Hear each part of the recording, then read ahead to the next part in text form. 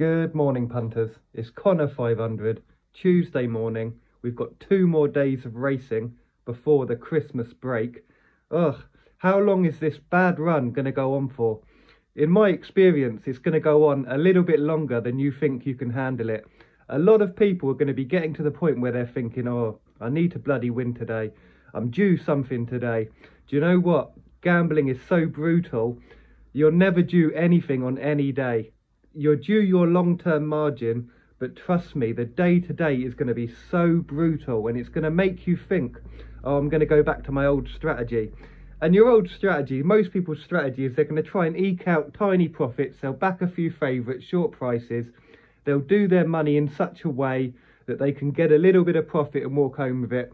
Guys, I've monitored thousands of betting accounts. It was me that decided whether to keep betting accounts or lose them. I know who's going to win. If there's anyone out there who knows who's going to win, it's me, because I've been there and I've done it. And I know I'm going to win. I'm the best. There's no challenger out there for me. And across the whole of the internet, there simply is no challenger out there for me.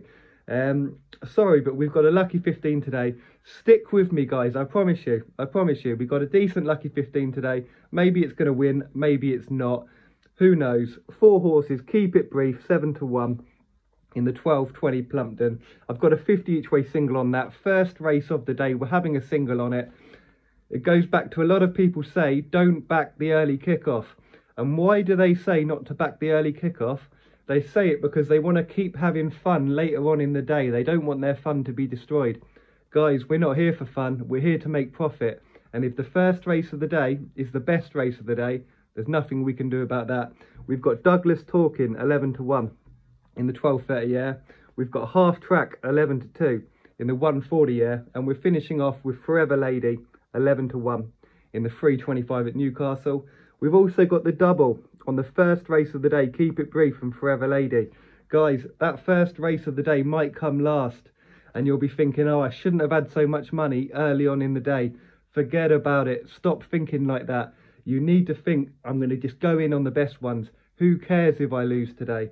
Guys, like I've said before, if you need to stake £1 on my selections, well, you stake £10 on everyone else's for now, until you've had a few months, until you can work out how much you're going to make off me, then do that, because I'll still be here in 6 months. I'll still be here.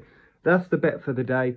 I've got quite a busy day today, actually, because that football syndicate that I do a bit of work for, they do like a little party a couple of times a year. So we're going out first for a bit of darts and to do a few other things, then we're going to a steakhouse after. So I'm looking forward to it. I appreciate the work they've thrown my way. I do, because they first gave me the work in April.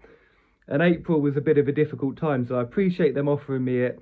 And I like doing it a couple of times a week. It's just for football, and that's why I never mention football on here.